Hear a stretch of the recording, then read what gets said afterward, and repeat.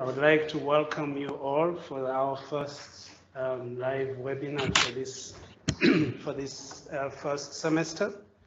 And we do really thank Malebogo that is going first in that series and look forward for more series. I can see that we have a number of aspiring fellows that have joined in for this particular seminar, Dan Brooks and others. So welcome, and I'm sure that we'll recognize all of you once Malebogo has made her presentation. But as usual, before we delve into this afternoon's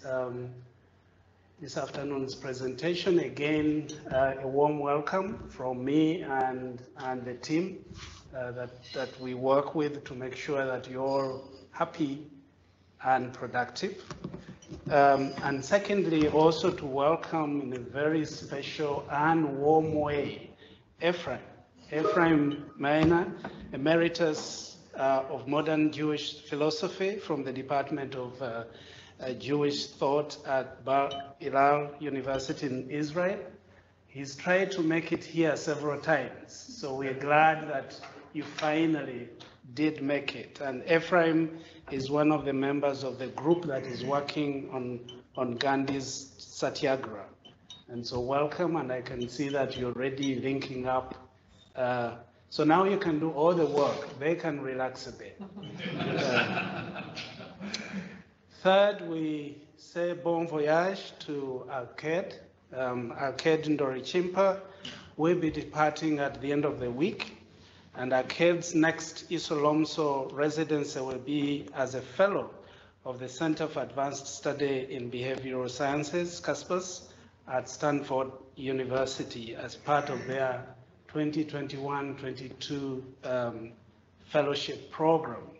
So our congratulations to Alked, and we look forward to seeing you here again, because Alked has just started his 3-year Isolomso program.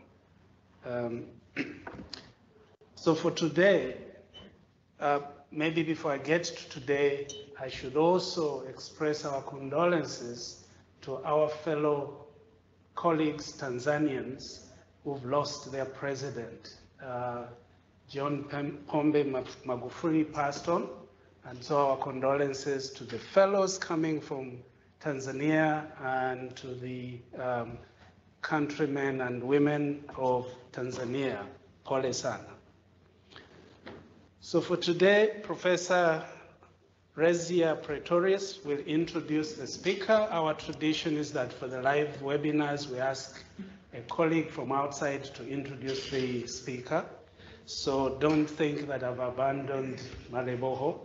So we will have Professor Rezia Pretorius introducing her. And after she's spoken, Christoph will come in to manage the Q&A. So let me introduce Professor Pretorius, and Professor Pretorius is going to do this online. And I hope that we already have, I think, yes. So Rezia is a physiologist and full professor and head of Department of Physiological Sciences at the Faculty of Science in the University of Stellenbosch. He's an A-rated scientist of the National Research Foundation of South Africa and a member of the Royal Society of South Africa.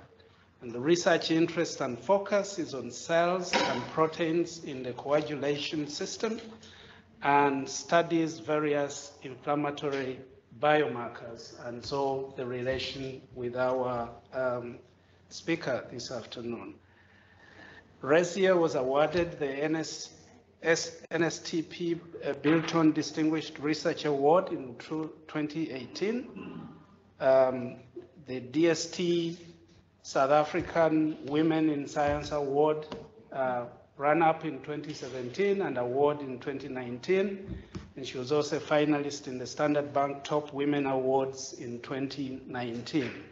Previous awards also include include African Union Kwame Nkrumah Scientific Awards Program for Basic Science and Technology, and African Women in Science and University of Pretoria's Exceptional Young Researchers Award in 2008.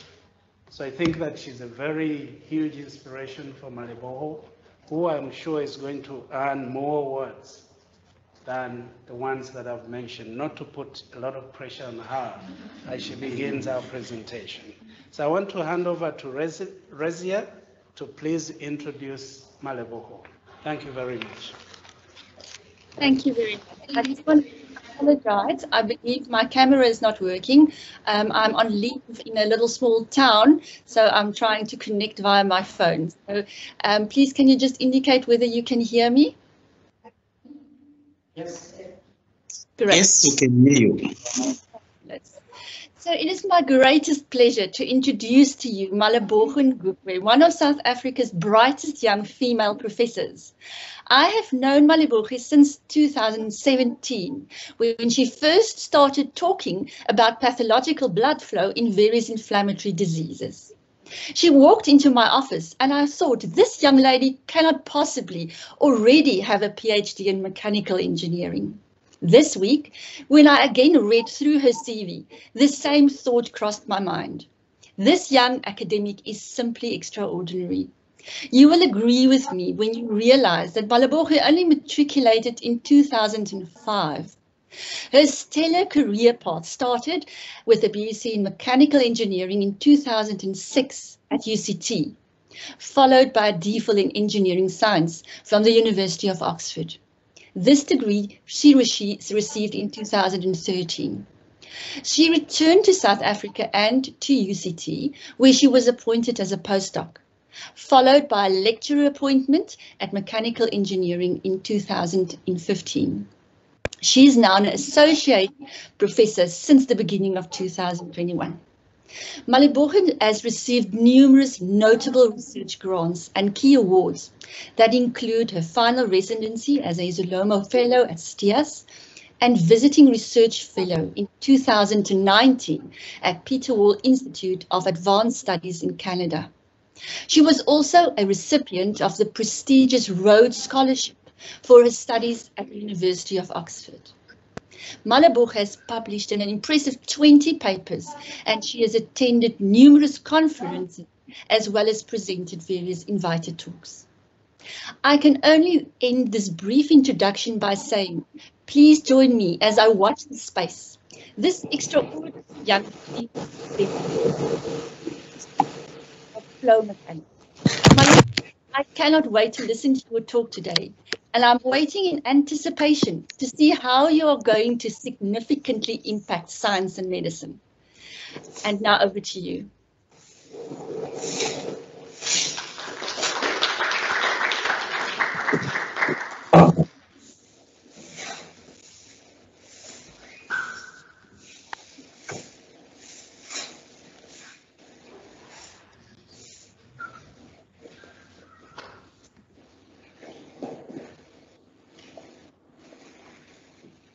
Good afternoon, everyone. Thank you very much, Rezia, for that very generous introduction.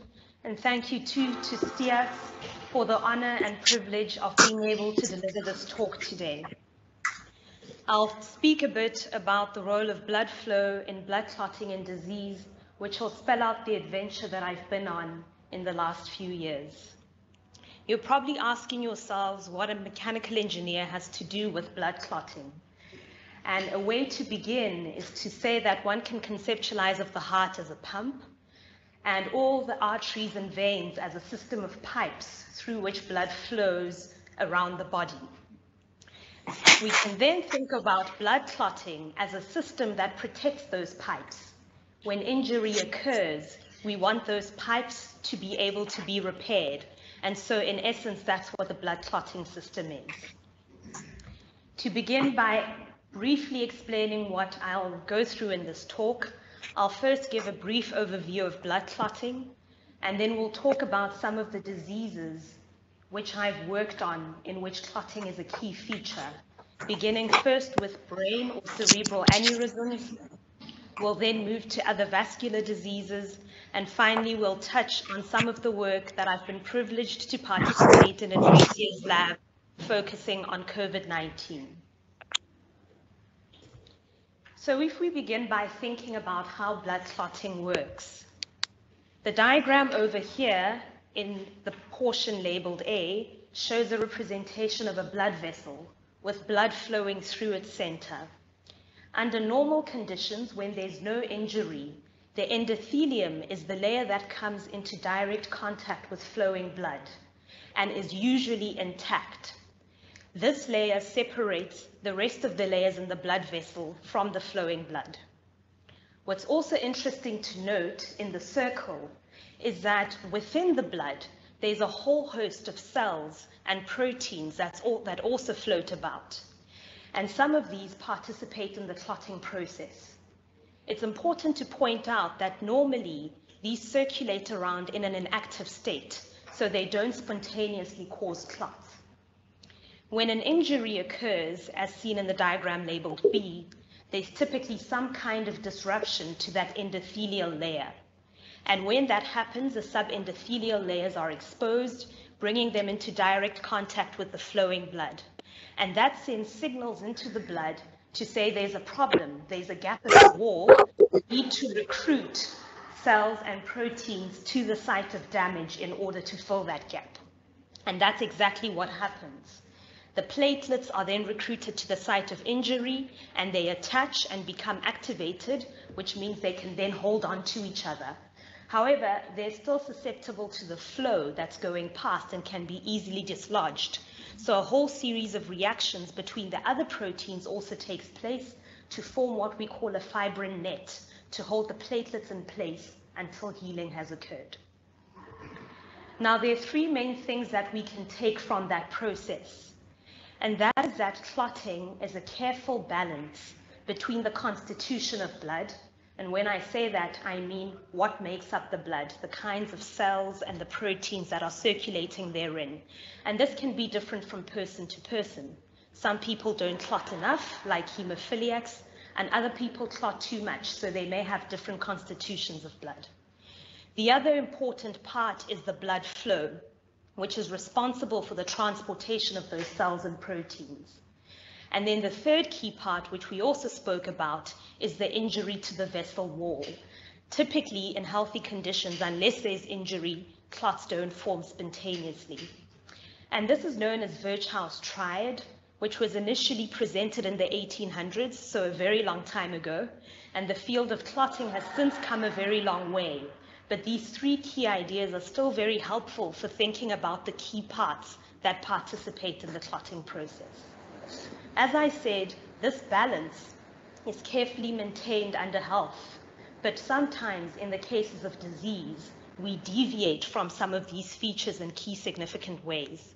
And so the first case that we'll consider is that of brain or cerebral aneurysms. So to simply explain what an aneurysm is, if one considers an artery that's made up of a wall, an aneurysm is basically a section where that wall weakens, resulting in a ballooning out of the wall, and like a balloon, it's at risk of rupture. So if we first look at the image on the left, what we'll see is a network of blood vessels on the brain injected with some kind of dye, which is what gives them the color. And the little region circled in red is the aneurysm or the aneurysm bulge. You'll see there's a sort of circular blob there. And if we zoom into what that actually looks like in the diagram on the right-hand side, the red region is the aneurysm, which has ballooned out because of weakening. It would have originally sat here. And the gray region is what we call the parent vessels, so the vessels from which that aneurysm would have developed. Now, fortunately for most people, aneurysms don't actually rupture. One can live with an aneurysm on their brain throughout their lives. But those unruptured aneurysms present quite a challenge for doctors.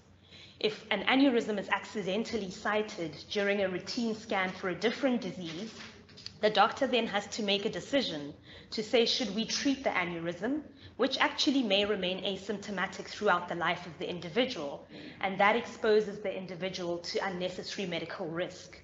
However, similarly, the decision not to treat could later prove fatal if that aneurysm should rupture. So let's speak a bit about how those aneurysms are treated. In the past, surgeons used to open up the brain, get to the aneurysm, take a metal clip and put a clip around it. And that isolates the aneurysm from the parent vessel. These days, we have what we call endovascular techniques, which basically means that the clinician goes from within the veins. So typically a hole is made in the groin, and then a camera with a catheter is advanced all the way up to the aneurysm until they can see it. And then they'll either fill it with metal coils, as shown in the first example, thereby limiting the amount of blood flow that can go into the aneurysm and reducing the risk of rupture. A more recent technique is what we call flow diverters, which are tubular mesh-like structures with a very tightly woven mesh. And placing them there also dramatically reduces the amount of flow that goes into the aneurysm sac, again reducing the risk of rupture. And typically what's observed is that after these treatments, the flow slows significantly within the aneurysm sac, thereby giving rise to a clot. And this can be a good thing or a bad thing. For some patients, the clot will completely fill the aneurysm sac, thereby providing a natural barrier that prevents any further flow from going into the aneurysm.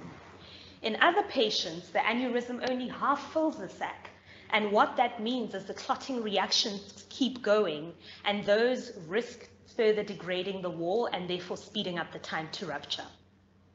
And so one of the things that was then thought is what would be quite desirable is some kind of computational tool that could give the clinician an additional piece of information about if I were to select coils or if I were to select a flow diverter for this specific patient, what would that do in terms of the clotting outcome?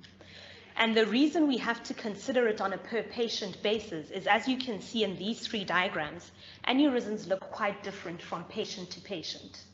The second thing to consider is that different people clot differently. So some people are hemophiliacs, they don't clot easily. Other people clot too much. And so a tool that can bring those two worlds together to give some kind of indication about what kind of clot might form would be hugely beneficial. And so we set out to do exactly that. And what would a computational patient-specific tool look like? Well, if we go from left to right, it would have to be able to take in some kind of patient-specific inputs. So the first thing that we'd need is some good quality images of the aneurysm, which can be obtained during routine medical scans. And then we'd also want some indication of how the person clots. Do they clot a lot? Do they clot too little? And typically one can get that from standard clinical hospital tests. There's a whole host and plethora of tests that get carried out for clotting. However, our current model isn't able to directly interface with those existing tests, but we're hoping to get there at a stage. Once we have that information, we want to be able to build some kind of computational model shown in the second column. And so to do that, we'd need to take our inputs and prepare them into a suitable format for whatever calculations we decide we need to do. And we also need to decide on the important equations that we need to solve for the specific problem we're looking at. In our case, those related to blood flow, as well as those related to biochemistry. We then get outputs from our computational calculations, and so we get those results from the equations. And based on that, we can calculate other variables that may not be directly solved by our system of equations. But we also get out the format as just a long file with a whole lot of numbers. So we then need to process that data into a format that makes that information understandable. And then finally, and we don't necessarily need to do this for every single model, but we need to ensure that our models actually replicate some kind of physical reality. One might say, well, of course the models are derived from physical reality, or the equations are derived from physical reality, and that is true. However, in our model, we bring together different systems of equations for which there may not be solutions out there, and so we need to design, even if it's simple experiments, to ensure that what we're modeling actually replicates physical reality. So to go into a bit more detail on each of those steps, what do we mean when we say we need to obtain a good geometry? The first thing that we do is we get some MRI or CT scans, which enable us to reconstruct the aneurysm. And if we look over here, we have an MRI scan from a patient, and you'll see in gray over here that there's some blood vessels illuminated, and the big circular blob shows the aneurysm region. And so we have specialized software where we can basically extract and pull out the aneurysm into some kind of virtual 3D shape on the right-hand side that we can work with in our models. And as you can see again, they look very different from patient to patient.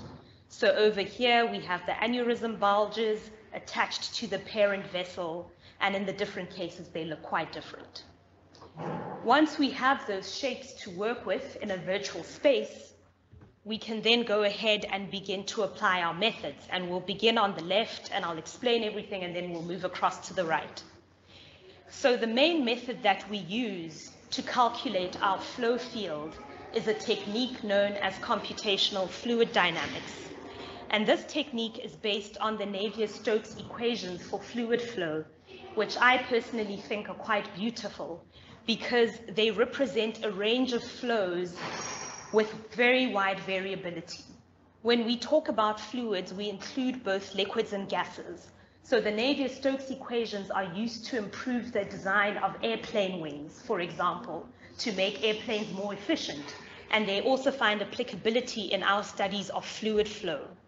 Now, what's quite interesting is that these equations were written in the 1800s, but we didn't know the power or the potential for exploiting them until the advent of computing.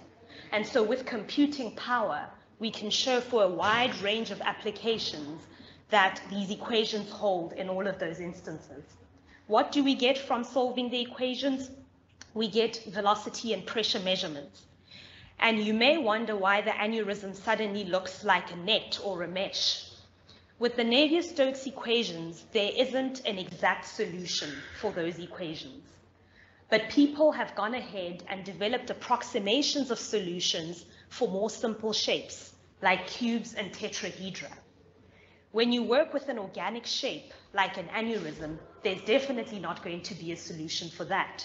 So what we do is we take our aneurysm geometry and chop it up into millions of little regularized shapes. And we can solve the equations on each of those individual shapes. Now, obviously, the more little shapes you cut it up into, the greater the computational cost.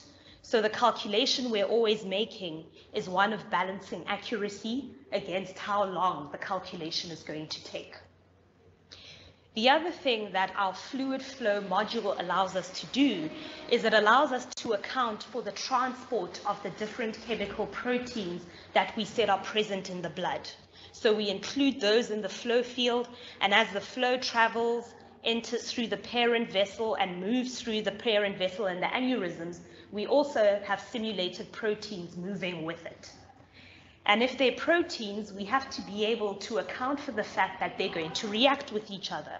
So we move over to the right-hand side of the diagram. And that's where our biochemical modeling comes into place. The fact that we have all these blood proteins that contribute to the clotting process, as shown in the diagram, means that they are able to recognize each other and react with each other when they meet each other. Now you'll see that these are named by a whole range of different alphabetical names. Those are literally factor 10, factor 5, and that's how the coagulation proteins are actually called. And some very impressive biochemists have done the work of figuring out how they react with each other, which I won't go into here. But all this to say that we are able to, in our model, account for the reactions between those different coagulation species by giving them rules to say, when you meet this one, go ahead and do this. And what that allows us to do is to account for the changes in the concentration and amount of the different proteins. Because as they react, some will form, some will be consumed, and others will form new proteins. And so what we do is, as certain proteins exceed a specific concentration, we suddenly say in a clot, once we exceed this kind of concentration, that would typically turn from normal flowing blood into clotted blood. So what we do is, once that happens in our biochemistry, we take it back to the fluid module and say, change the properties of the fluid. Change that little section to be gel-like, so that any proteins moving in there suddenly experience resistance, spend more time with each other, and can further react together. All of this to basically say that our models are able to account both for the fluid component and the biochemical component, and those components have an impact on each other. So what kind of results can we get from that model? If we take a case here of the aneurysm that we've seen, you'll see that we have the first row and the second row, and that those two rows look quite different, even though the results are for the same variables. In the first row, what we did is we simulated a case where we didn't have any treatment devices placed in the aneurysm or in the parent vessel. Then in the second row, we simulated a case where we had a flow diverter, that mesh-like structure in place, to see what would then happen in terms of our fluid mechanics and both the biochemistry when we suddenly had something in place. And so the first column shows us the flow. So if we follow these lines, we have flow coming in at this end and exiting at the other end. And so what these squiggly lines tell us is, if there were a particle that were to be introduced into the flow, what is the path that it would follow as it travels through the parent vessel and the aneurysm? And what you'll see is, where we have no device, the particle would enter, go into the aneurysm sac in some kind of recirculation, and then exit out the other end. The moment we put a flow diverter in place, you'll remember I said that most of the treatments are designed to reduce the amount of flow going into the aneurysm. We similarly have flow entering, however, it's prevented from entering the aneurysm because the flow diverter reduces the amount of flow going into the aneurysm. And so we can capture that with our model. The colors shown on the actual wall of the aneurysm relate to a variable called strain rate, with blue being a very low strain rate and pink being a very high strain rate. The significance of this variable is it allows us to calculate something that we call shear force. And in the body, cells are very sensitive to shear forces. So when a fluid flows through the body, the cells sense that fluid through the shear force.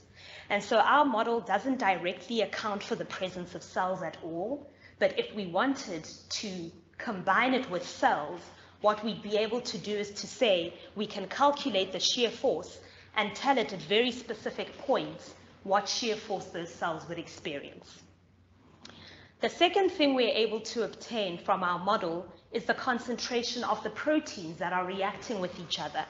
And in this case, we've just chosen one protein, thrombin, that would form as a result of all the reactions taking place. In the case where there isn't a device, again, blue is very low thrombin amount and pink is very high thrombin amount. You'll see that when there isn't a device, the flow is so active that there isn't a chance for the chemical protein to gather.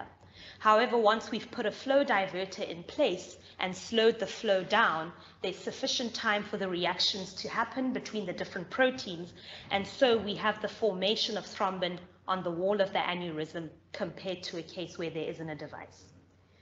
Finally, we can also see where the clot would be within our actual geometry. So in the case where there isn't a device, you'll see there's small red dots on the wall of the aneurysm. Those indicate that a very small clot forms, but nothing significant. If we go to the case with a flow diverter, you'll see quite a large continuous clot that forms in that geometry.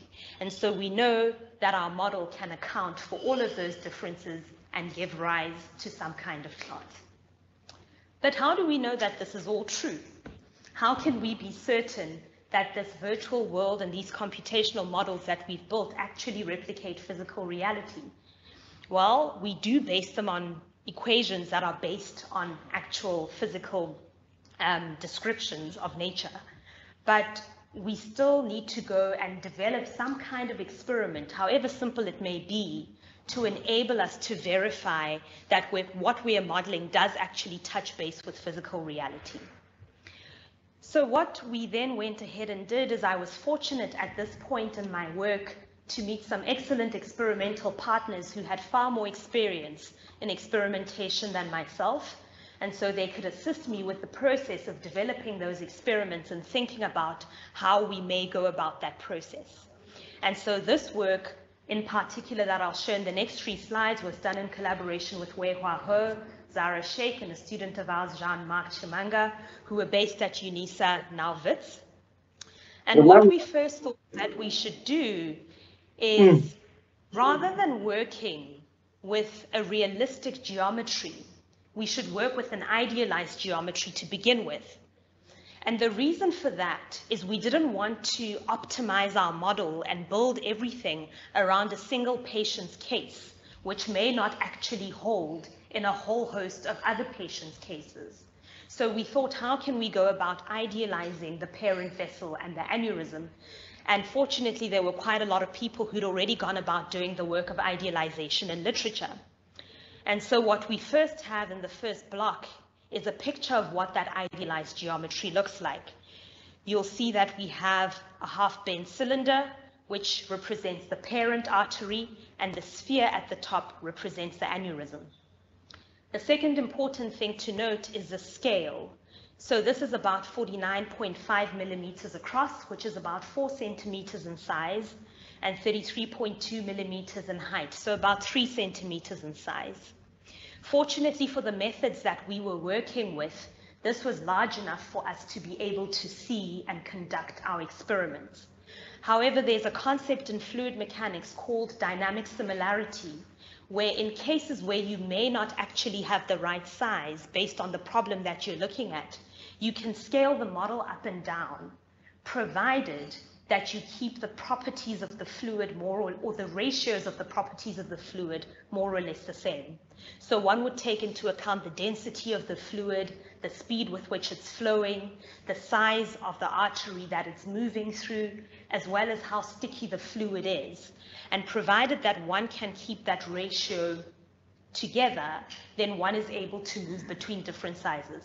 Fortunately, that wasn't a problem for us, but it's something that we need to consider later when we work with real human blood.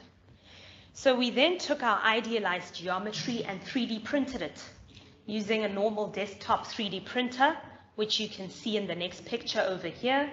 And we 3D printed it with a clear resin so that we could see what was going on inside.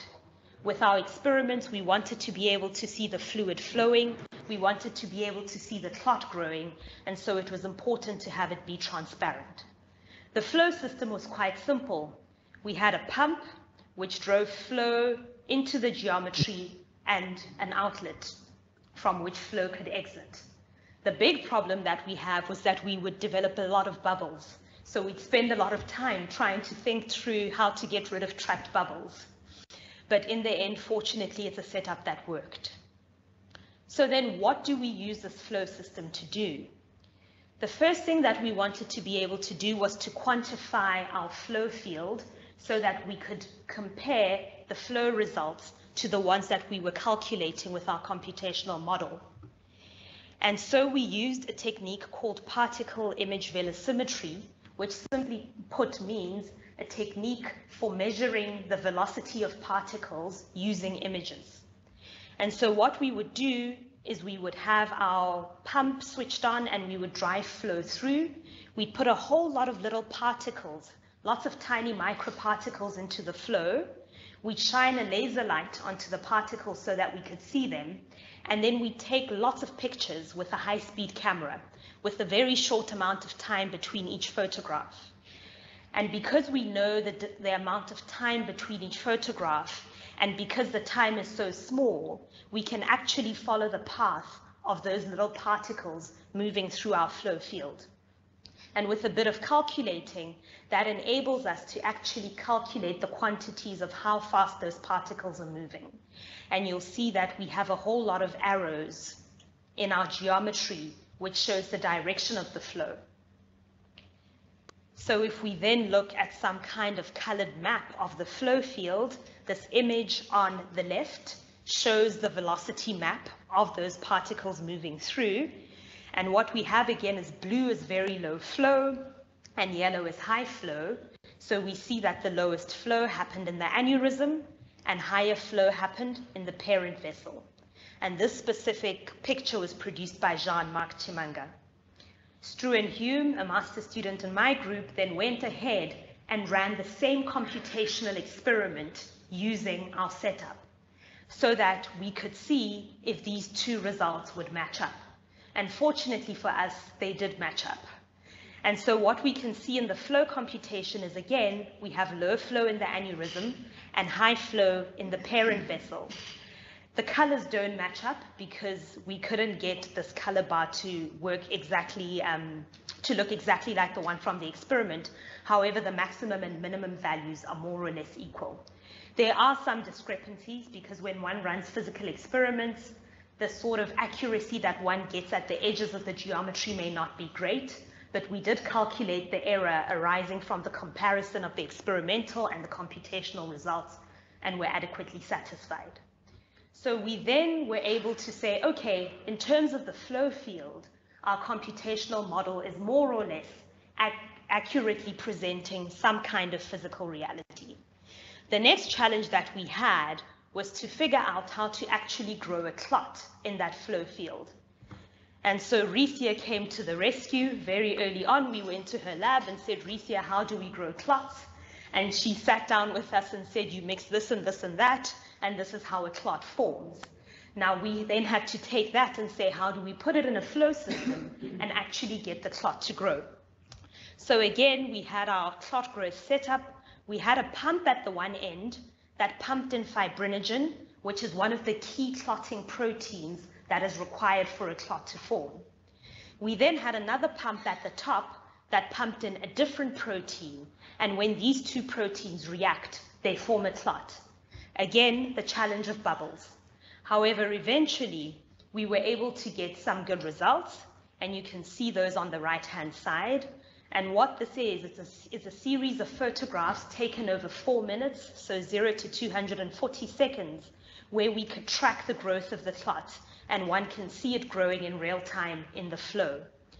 Now, we were quite lucky with this experiment, actually, because typically, fibrinogen and thrombin are clear fluids. So even when the clot forms, it's clear, and you can't actually see it. So for most of our experiments, we had clear clots, and we'd have to inject something at the end to be able to see that the sizes remain constant. However, in this one specific run, the clot turned a slightly murky color. It turned white, and so we could see it as it was growing. And so now one of the things that we're working really hard on is figuring out how we may be able to use fluorescent proteins that'll enable us to see the growing clot throughout the entire flow period. The other thing we're working on is figuring out how to get the growing clot and the flow field captured at the same time. And that's going to be an interesting challenge because typically the measurements for the flow field happen in the dark, whereas the measurements for the clot happen in a light room.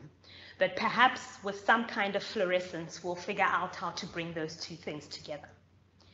So this is more or less where we've gotten to now in the process of actually making sure that our clots match up with these results over here. Things are looking good, but there are a few things to tweak to ensure that those two things match up entirely. Of course, these are very reduced experiments. They don't include the entire complexity of the human body. They don't include the endothelium. They don't include the cells. We just have two of the clotting proteins interacting with each other to form a clot, and we're aware of that. We can account for a bit more complexity in our computational models, but this is a starting point of being able to couple the flow with the biochemistry. And at least we know that we are replicating some kind of physical reality. We have gone on from brain aneurysms to also look at other kinds of vascular diseases. So a close relative of the brain aneurysm is the abdominal aortic aneurysm, which is similarly a weakening of the blood vessel wall, but that happens on a vessel coming directly out of the heart. And so we were interested in seeing how thrombosis might look in that case. The specific simulation and beautiful picture was produced by a student, Mark Taylor. And what you can see is the yellow region indicates the clot, and all the little arrows and circular parts actually show the fluid field and its complexity. What's interesting about thrombosis in a vessel coming directly out of the heart is that the flow field there is very heavily influenced by the pulse of the heart. So that flow field is very heavily pulsatile, and you see dramatic changes in the flow as a result of the heart's pumping action. So that gives rise to quite different clotting patterns when we compare those to patterns on the brain. Another vascular disease that we've taken a look at is deep vein thrombosis, which is another completely different flow field, because the veins, unlike the arteries, carry blood back to the heart. Deoxygenated blood that needs to go and be refreshed in the heart is carried back to the heart. And so by that stage, you've completely lost that pulsing effect of the heart, and the flow is actually quite steady and undramatic. However, in the veins, you do have valves opening and closing to prevent flow from going back down. And so you get a bit of that pulsing effect. And Kudus Jimotaiwo, one of our students, have been working very hard to figure out how to model that impact of the opening and closing of the valves and how that changes the flow. So this is in a large part, or this is in summary, the computational and experimental frameworks that we've been working on in an effort to couple the blood flow with the biochemistry in the study of clotting. One of the things that we really wanted to do when we were working on our experimental techniques was to work with human blood. But that introduces a whole host of completely different challenges. One of them being that you can't get very large samples of blood from humans, thankfully, because that would kill them. And so we need to then consider a completely different system of being able to study the flow, because we're working with such small quantities. To give you an example of the experiment that I showed you earlier with the fibrinogen and the thrombin, if we're working with a very high speed flow, we can go through about 1 liter of fibrinogen in an experiment, which we wouldn't be able to do with human blood. A normal test where blood gets collected in a hospital takes about between 1 and 2 milliliters of blood. So that's all we have to work with. And so we figured out how we were going to work with human blood in our system, and then COVID came along, which it represented or gave us a unique opportunity to test drive how well that system would work. And in this aspect of the work, I was really fortunate to work with Ricia Pretorius and her team, Ray Khoblar and Chantal Fenter, who were interested as well in looking at how COVID goes about changing the coagulation system in the body. So to give a very basic explanation of COVID as neither a vaccinologist or a virologist, what I'll begin by saying is that this image that we have over here is a simplified diagram of the virus with the spike protein sitting on the surface. Viruses tend to have spike proteins, and what the spike protein does is it enables the virus to enter the host cells, hijack them, replicate itself, and cause disease in the body. Now, what has already been identified and quite well studied in terms of COVID is that in order for that virus to be able to enter the cells, there needs to be a site or a protein or a binding site or a receptor that the virus can attach onto on the host cells. And in the case of COVID-19, that has been identified largely as ACE2. And what we know about ACE2 is that there's an abundance of ACE2 receptors on the endothelial cells. And as we said in the very beginning of the talk, the endothelium is the layer that separates the flowing blood from the rest of the subendothelial layers in the blood vessel. And so any damage to that endothelium basically means that clotting can begin to occur. And what has been noticed is that COVID attaches quite nicely to the endothelial cells, causing dysfunction and dysregulation. What Ricia and her team were particularly interested in was, okay, so we know that COVID interacts with the endothelial cells and other cells in the body in order to give rise to some of the clotting dysregulation that we see. But what happens when COVID actually encounters blood? What happens when COVID encounters some of those clotting proteins that give rise to clot formation? And so that was the angle with which we carried out the study in the last few months of last year. And in order to be able to do that, blood samples were taken and everything was removed from those blood samples with the exception of the clotting proteins that participate in the clotting process. Again, this is a simplification of a very complex system. When COVID enters the body, there are a whole host of mechanisms that come into play and go into dysfunction, but we wanted to particularly focus on the protein clots, or the clotting proteins, and see what would happen there. So what did our new system have to look like? Rather than working with the large geometries that we typically worked with, we suddenly had to work with this device known as a microfluidic chip. And I'm not sure if you can see from the diagram, but you'll notice that there's some lines going across, and one of the lines is circled in red. That line is the actual geometry, or the gap through which the blood flows. And it's about the size of a human hair. So really, really, really very narrow and very small. And so in order to be able to see what's going on there, we need to place it under a microscope.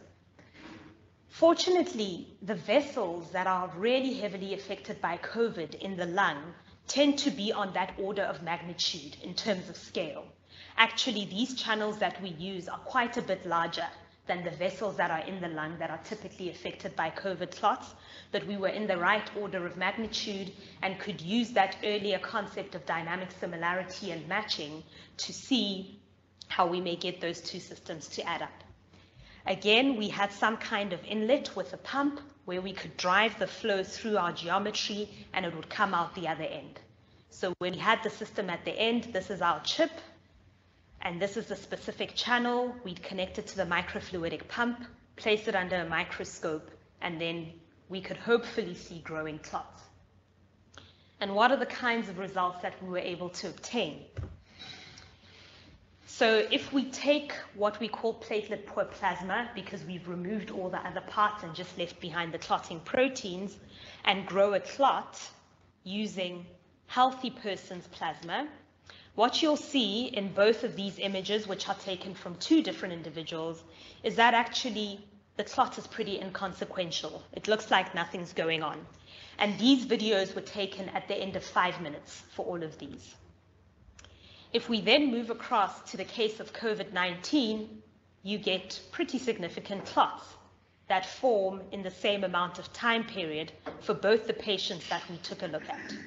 And the other interesting thing to note is that these clots grew quite significantly into the channel, thereby reducing the space for flow to go through and limiting the amount of blood flow that could happen once the clot had formed. The other thing that we then thought is, okay, if one takes healthy blood and adds just the spike protein to it, because the spike protein is the one that negotiates entry into the cells, what would happen? And the reason for this question was that spike protein didn't only seem to be found in cells where entry had been negotiated, but it had been found in other parts of the body as well. So we wanted to know if we actually isolated the spike protein and added it to healthy blood, would we see any changes in the clotting process? And in actual fact, we did.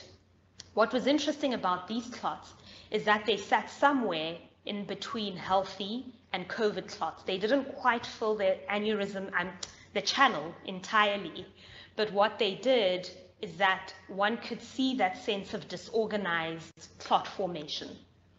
The three main things we observed from these experiments, at this stage we haven't been able to actually compute the flow field exactly. We've just gotten microparticles, and I'm hoping we'll be able to introduce those so that we can also get a sense of the speeds of flow. While one can estimate that based on the simplicity of the channel, one of the challenges is that the viscosity or the stickiness of the blood changes quite dramatically in COVID. And so one can't entirely trust that one viscosity measurement will hold constant all the way across. So the first interesting thing we observed in comparing these three cases was the nature of the clot, just the sheer size of it, the organization, and how much space it filled up. The second thing we observed was the rate of clot formation. So in the healthy case, these clots took a really long time to form. After 5 minutes, there wasn't much to write home about. The COVID clot, on the other hand, formed within the first 90 seconds. The reaction had happened, and it looked like a bit of an explosion site. One of the most interesting observations, however, happened at washing up time, because we wanted to be able to reuse the channels. And we thought, okay, we'll just introduce water at really high speed and get rid of the clots, and then hopefully we can wash them out and then run the next experiment. So that worked for the healthy case, and then that worked for the healthy plus spike. But when it came to COVID clots, they held on for dear life. We couldn't actually remove them from the channel. And that in a plastic channel where you don't even have the subendothelial layers to attach to, which help the clot hold on. This was purely in a plastic medium, and we couldn't get rid of the clots. And so Ricia and her team ran some additional studies, and what they actually saw is that part of the challenge with COVID clots is the issue of being able to dissolve them. And a couple of studies have corroborated that, and so people are trying to look at the different kinds of drugs that may then actually prove useful for that dissolution process. So this is where we are with the COVID work. Next up, we'll be looking at some of the variants and seeing if they produce anything interesting in partnership with Mireille, who's now doing her master's project. And we're hoping this will open up a whole host of other opportunities. So that's the end of my talk. It takes a village to do good science. So I wish to thank all my collaborators and students and funders who've been absolutely necessary for this work to take place. A very big thank you to STIAS for the home that they've been, for the space that they've been, for this wonderful Isolomse fellowship, which has really allowed me to develop as a scientist and as an academic. And thank you to everyone on teams, to family, friends, colleagues, students who have made their way here. Thank you for your kind attention.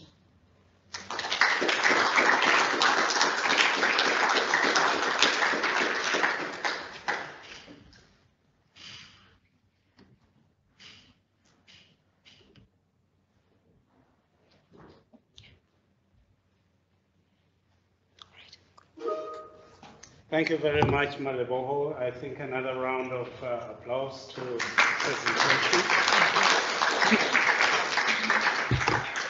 May I ask Christoph to make some comments and then run the first. Thank you so much, Malebogo. Thank you, Edward. I hope everyone can see and hear me well. Yes. Again, Malebogo, thank you so much for such an informative talk. That was really accessible, and you have some great imagery there to have kept us spellbound. That was fantastic. Let me just say good afternoon to everyone. My name is Christoph Poe. I'm the program manager at STIAS.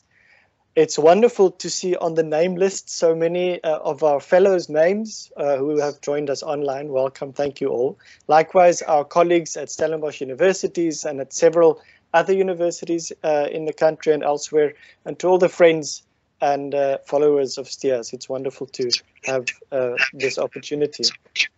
So Edward and I will moderate the Q&A session jointly.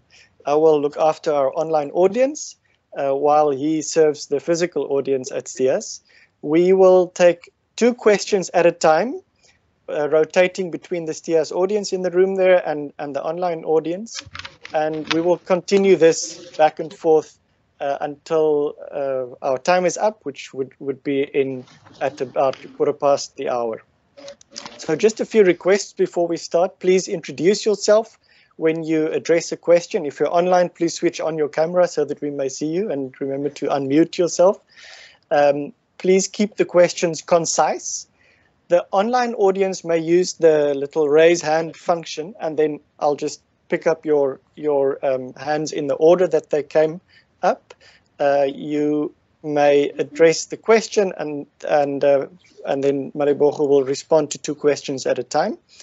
For the physical audience, please be mindful that the online audience will hear you best if you stand up and if you speak clearly, so that the microphone that Nelmarie, I believe, has now moved to the center of the room picks up the sound.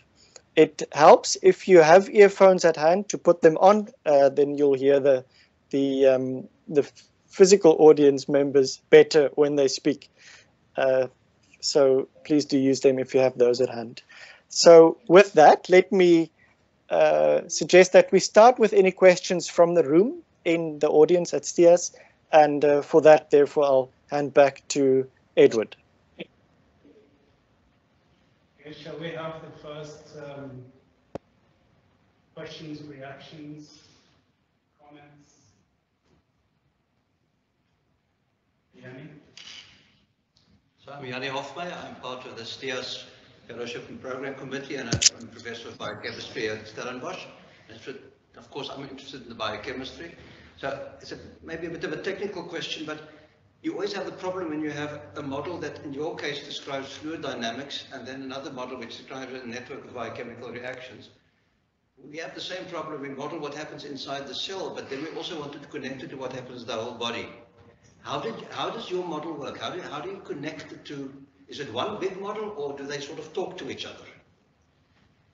So basically what we've done is that we've used the fluid dynamics module or the fluid dynamics tool or software suite as the base sort of suite that we then incorporate a whole lot of other features into it.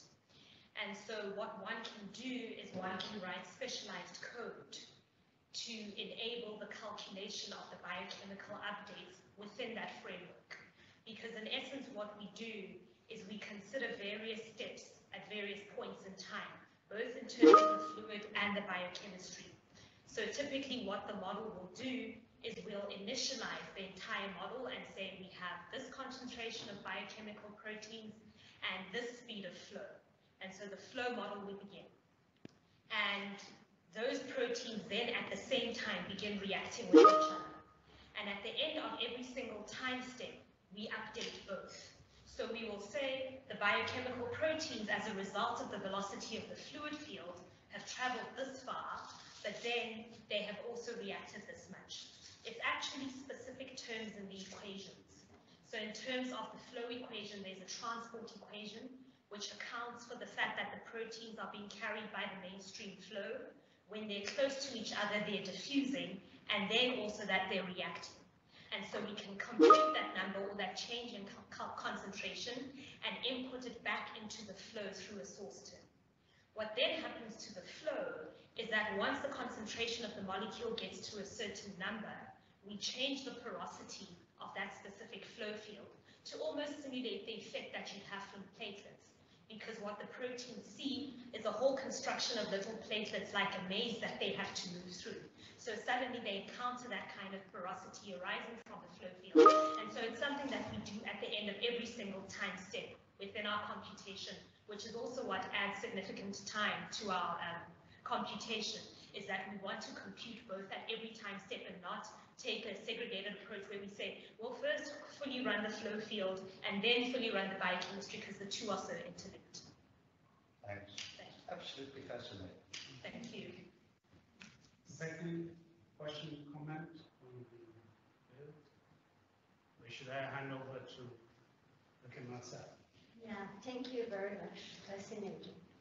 I was just wondering about also biochemistry and the complexity of the system in two ways.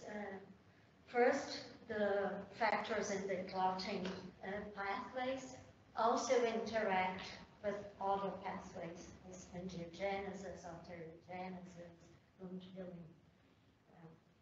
flow control, and factors from other pathways interact with these molecules.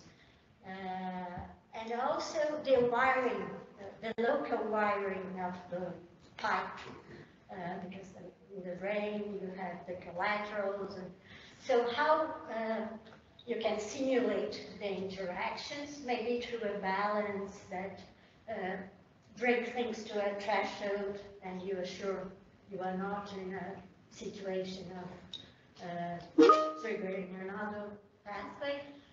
And how do you choose the architecture And yeah, just one more thing, if you have thought about using toxins and vandals, because they modulate it in a cyclic way. Because, yeah, there is also this thing, because you assume the molecules are constant, right? Well, they change with concentration and move about and interact. The system is not fed with more. We do have more coming in at the beginning. That's So right. you simulate that physiology. Those are very good questions about how do we actually make the modeling decisions, how do we decide what to incorporate, what not to incorporate, and the fact that this coagulation system is embedded in a much deeper, much broader system, accounting for inflammation and a whole host of other features that come into play. So I think that in as much as the biochemistry exists to be able to couple those kinds of things, we'd be able to add that over here. Typically with something like aneurysms, people come at it from different angles. So even the fact that the vessel wall is changing over time, for example, when the aneurysm forms, you have degradation of elastin, deposition of collagen, and that's constantly mediated by the flow field. So that's something that can definitely be incorporated as well. It's a question of what do we actually want to answer with this specific model, and I think that's how we decide to draw the boundaries. So the starting point of this particular work was to say, can we get a tool that will give clinicians some kind of insight into the clotting process within a relatively quick amount of time? Because the more systems we incorporate into our modeling platform, the greater the amount of time needed to solve it. Now, I wouldn't take this model and say we're going to model a process that plays out over 12 months, because suddenly all of those things become hugely important. And I'm not actually sure that our system of equations would then be sufficient for getting to those things. We may need a completely different modeling framework, perhaps a complexity approach, to be able to capture what happens over a longer time period. But we're looking at a 4-minute time period where the clinician places a flow diverter during an operation, a clot forms, and that's the sort of window that we're looking at. But to say that there is work where people are figuring out how to link these. In terms of the venoms and toxins, those would also be able to be incorporated, and what I'm interested in venoms particularly is the anticoagulant effect. So that's something that we've wrestled quite a bit with, to say for a specific patient, how can we include the impact of a doctor giving the patient drugs? Because that also then changes how the patient clots. And so we've played around with the different biochemical models that purely describe clotting. The most sophisticated one that we used had 27 reactions and 42 constants. But of course, there's no way that you can measure that for a single patient coming into a clinic. We then went completely the other way and said, can we just get a thrombin measurement over time of how this person clots? And with those kinds of measurements, you can actually also incorporate the effect of anticoagulant drugs, because the pathways for those and how they interact with the human body is actually quite complicated. Because, as you've pointed out, the environment or the cells interact and make choices. It's not necessarily a deterministic pathway. Thank you. Christoph, how about you?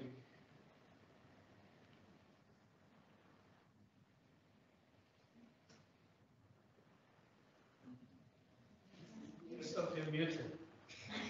There you go. Okay, so we have a first question from Brian Arthur.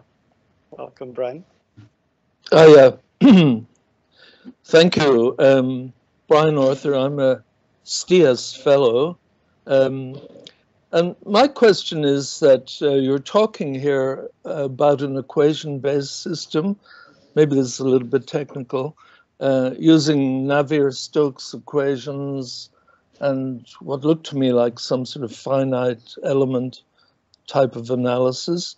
But a moment ago, you mentioned complexity, and you and I had talked that this might lead to an agent-based approach, which is more general. I'm wondering if you've thought more about that and if you've anything more to say about agent-based methods rather than equation-based methods. Thanks. Thank Yeah, you can go. Thank you, Brian. And I think my answer to you is going to be similar to my answer to Marcella. I think the kind of model that we have here is most beneficial when we're considering very particular points in time. I think what would be quite nice in terms of an agent-based model would be to take the result of this 4 minutes as the input condition for a much longer time period. Because actually the clotting outcome in aneurysms, as an example, plays out over a period of 12 to 18 months. And a whole different system of cells and interactions move in to that zone where the clot originally formed. And so what would be quite nice is to take this 4-minute time period, take that as a starting point, and perhaps introduce an agent-based model, let it run, and see what plays out based on that. So that's still my thinking, is that from going from the 4 minutes to 12 or 18 months, a complexity model based on agent-based modeling would be more accurate for this sort of thing. I've also thought about it in terms of other work that we do that wasn't shown here today, also based on fluid dynamics, working on children with heart disease and how their flow, how the flow happens in their repaired aortas following operations. Because there, again, we're looking at a much longer time period, I think a complexity model would be more appropriate there. So to crystallize that, my thinking is that if we're looking at a very short time frame where we can sort of make use of more reduced models, this system of modeling that we're using is still appropriate. But if we take much longer periods in time, and therefore bigger time steps, perhaps agent-based models may be of benefit to us. Thank you.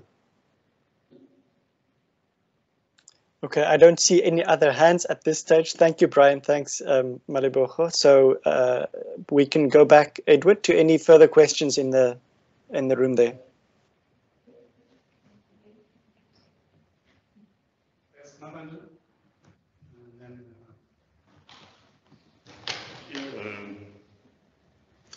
Thank you, Malebogo. This is just fascinating to repeat what the other said.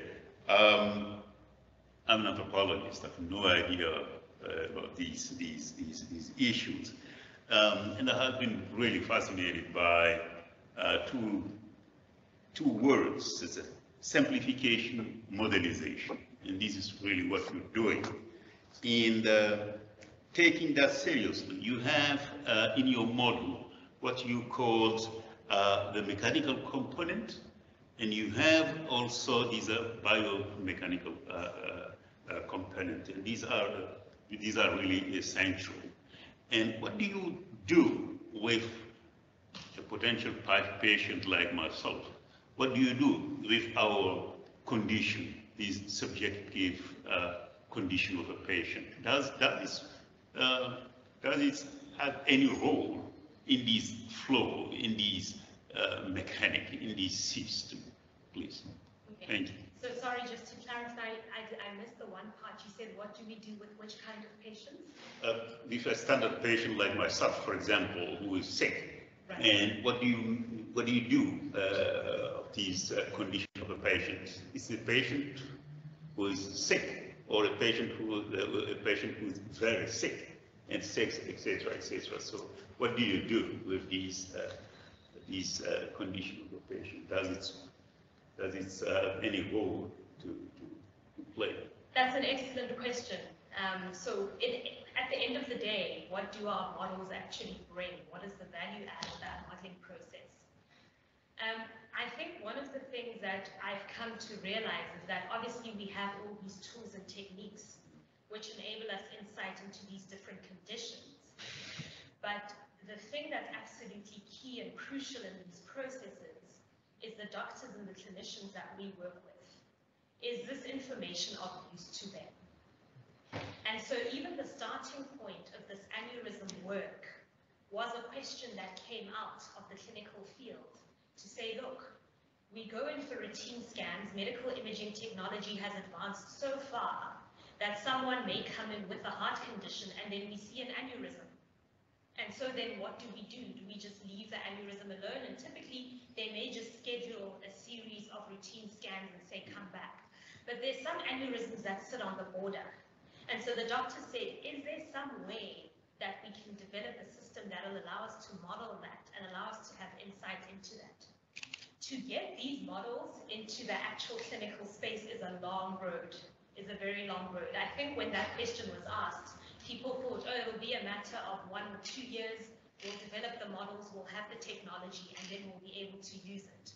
But what we're fast learning is that it takes a much, much longer time period, because even before you can get to the stage of developing the model, you first just have to develop a common language with the doctors to say, what are we actually looking for? What is of benefit? So one of the projects that is a much shorter time project than this one on aneurysms, for example, which has been developed for children with heart disease, we literally go and sit in on the doctor's meetings and sit through the cases, and they'll say, here's this case, here's the next case. Can you tell us what the fluid field looks like? And if we operate and open it up this far versus that far, what is going to happen in terms of the long term of how that fluid field looks? And in the case of children, the doctors really appreciate that information for a couple of reasons. The patient is going to continue growing. So you operate on someone at age 2, you want to have a sense when they're 8 years old and their aorta is slightly bigger. If we've widened it this much or put a stent in place, how will that look when they're 8? Because you want to try and minimize the number of times that you go in and treat the patient.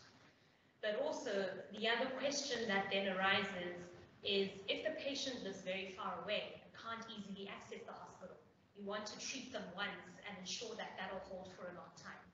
The patient probably wouldn't see any of that work. It'd happen in the background when the doctors are discussing the cases. We might be sitting there and say, okay, we can run a simulation for you. But the fact that we're now at this point where we can even run these clinical simulations to help the doctor make an additional decision has taken many, many, many years of figuring out how to make this technology work for that space. Thank you. I think one of the things is that we're also noticing that it's taking much longer even to work with the vaccines that we have. So Elena, please. Okay, thanks, Malebogo, for your presentation. My question is very simple, but I'm just interested to know. You mentioned that you look at when those who clot too little or too much, yeah? Isn't that an instance where there's no clotting at all in person? And would you say that those who clot a lot are more likely to struggle with COVID-19 than those who don't? Since you're saying that you mentioned about the spike thing, the resting on the red globe, on the blue globe that you put there, it's much easier to enter when whether they are clothed or not. But now I'm curious to know now if there's much clotting in the blood. Is COVID-19, is someone likely to struggle more when they have COVID-19? Yeah, thank you for that question. So when I talk about people clotting too much or clotting too little, the situations that also give a rise to you being able to even see that a person clots too much or too little may be very specific. So when we say, for example, that someone clots too much, it can be any range of those different factors that go out of functioning. And so some studies have already been done to show that some people may be more at risk for developing COVID. For example, people with what's called von Willebrand's disease may run into problems with clotting and COVID, but I don't think it's quite that simple to be able to make a link to say, well, this person generally clots too much and clots too little, therefore this is how it'll translate to COVID. It depends which pathway specifically has been altered.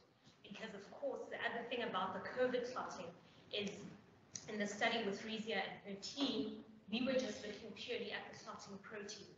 But the body just has a much wider system. There's the endothelium, there's a whole host of other cells interacting. So that also then complicates who is susceptible to developing this clot. Now another question, comment?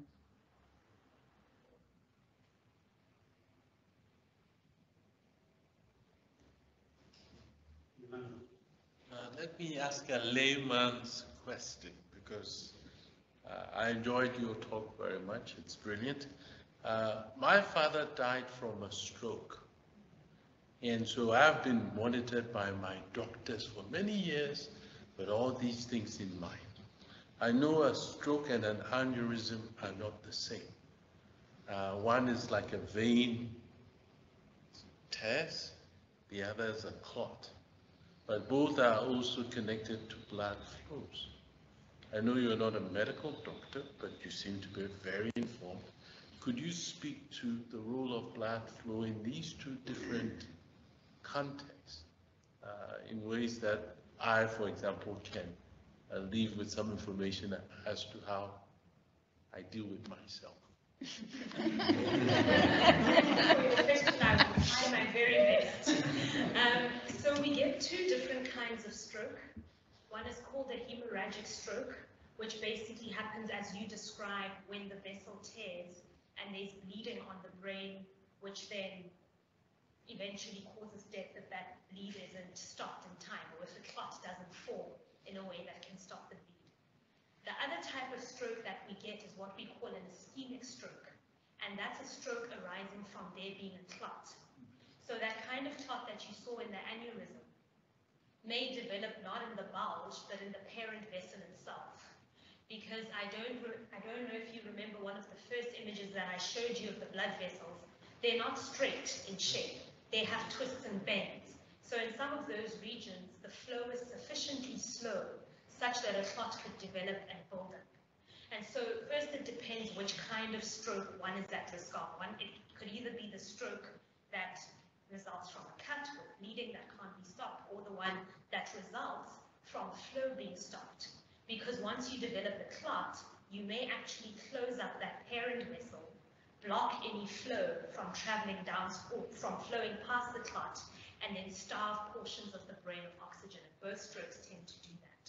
So that's the actual impact of blood flow in strokes, is in the one you just completely lose blood, in the other you have a blockage of blood, which then prevents the transportation of oxygen and nutrients. And I'd probably say, I mean, I'm glad that you're on some kind of routine observation so that your doctor's keeping track of it. But yeah, that's the sort of flow impact on strokes. In a quick follow-up, I was struck by your comment that in terms of a blood clot, that often nothing might happen. And doctors have to then weigh, when through some kind of scan they see it, whether to intervene or not to intervene. And I was struck by that, because then it looks like maybe in several instances, maybe nothing done might be the best thing. Yep. And I was wondering whether you would speak to that a little bit. Okay. So in some instances, there are actually risk factors for clots.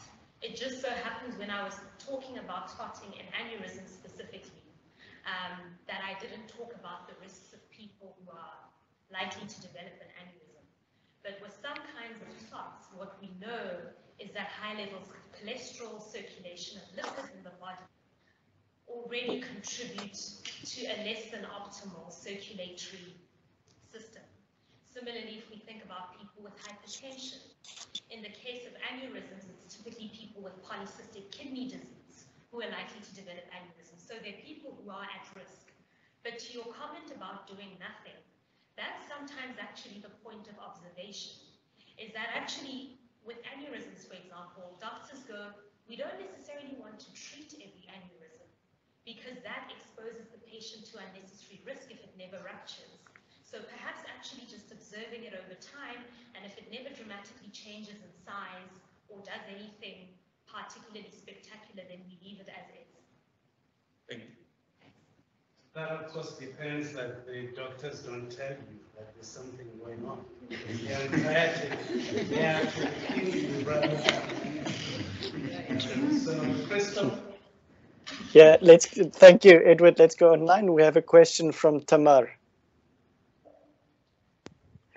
Hi, thank you so much. It's awe-inspiring, really, the work that you're doing. And I'm emboldened by Emmanuel's question to ask another idiot question from a layperson. And I don't know about others, but I was kind of terrified by the tenacity of that COVID clot that stuck to that wall and wouldn't dissolve. And it seemed so intractable. And so I just wanted to understand, in terms of what the implications of this are for therapies that are being explored now in relation to COVID. So, you know, obviously the idiot response is blood thinners and all sorts of other things, but maybe they don't work with COVID. So how is your work, you know, on the tenacity of these COVID clots feeding into potential therapies to deal with COVID? Thank you for your question, Tamar. I think that what our work does is it gives us some kind of platform to be able to test quite quickly and easily what might be able to dislodge the clot quite simply. I think there's a range of different anti-clotting drugs, if we might want to call them that. Aspirin, for example, is a drug that targets the platelets. So it stops the platelets from being able to gather. And there are actually a number of studies that have shown that in patients with COVID, if you administer some aspirin to them, the chances of very big, intense clots that eventually kill people forming is somewhat reduced. So I've seen some studies doing that. So basically, once the people are admitted into hospital, they will be put on some kind of antiplatelet drug like aspirin. Then you get a class of drugs that target the actual proteins themselves, so that target the factor 10, factor 5, different parts of that network. And those are your heparins and warfarins. And similarly, there's studies being done to see how those anticoagulant drugs work. Then you get a third class of drugs called thrombolytics or clot-busting drugs, and they're typically deployed when you have clots like this that you need to dissolve. So now the patient is already quite advanced, and you need to find a way to dissolve that clot and actually break it off. And so most of those clot-busting drugs contain plasminogen, which is something that's also present in the body that degrades and breaks down the clots. So those large clinical trials are trying to figure out how we may be able to leverage the plasminogen type drugs or the plasminogen-based drugs to be able to dissolve the clots. In terms of our work directly, we'll probably be seeing how to incorporate those molecules into our flow field to see which ones are effective for the clot dissolution. Thank you, Tamar. Thank you, Malebogo. So I don't see any hands right at the moment online. Let me encourage our online audience, please, to pose any questions and comments that you have. In the meantime, we'll go back. So just remember to use the raise hand function if you want to do so. I do see someone's hand. I don't know whether that's a request for a comment. If you did want to ask a question, you can also just unmute yourself and say something, then we'll know. In the meantime, let's go back to the audience at STIAS, Edward. So any comments, questions? Yeah. I just wanted to make a small remark on the last question. Is that if you were Donald Trump, you would just say, well, inject soap. Do the trick. There is that. Any other? I think there's a hand on the. That's right. Yes. So a question from someone named Happy Sitole. Please go ahead, Happy. Thank you, and Malebogo, thank you very much for a very, I would say, insightful talk that you have given. This is not a question, but more of a comment. I think what is exemplary out of this study is the linkages between experiment, modeling, and simulation, and the scaling. So I'm really proud of the work that you are doing, and the examples that you have given, that we can see how the interdisciplinary approach on modeling and experiment can be able to address the challenges that we face at the moment. So I just wanted to give that comment and know that from CHPC point of view, we keep on supporting this type of work, and we wish that all this aspired outcomes can be achieved. They will lead the country to solve these of our problems. Thank you very much, and good luck with everything that you're doing. Thank you very much, Happy. And if I may say, CHPC were one of the first people to give me a grant when I came back to get this work going with the computations and the computational modeling. So thank you. Yeah. Excellent. Thank you so much. Edward, back to you. Okay. Thank you. Doesn't seem to be any other comments from the floor. I think a lot of people are still thinking about whether there is any clotting activity going on among ourselves. But I think, so if there are no comments, I would like to thank Malebogo very, very much. I would like to thank everybody that joined us for this session. I want to thank Alicia, if she's still on, for not only introducing Malebogo, but working with her very, very closely. And thank you all. You can go out of here thinking of yourself as a pump and pipes. and I think she's also mentioned that several drugs that can deal with the anticoagulation and things. So, and make sure that the doctor doesn't tell you that they are monitoring something. So thank you very much, and we look forward to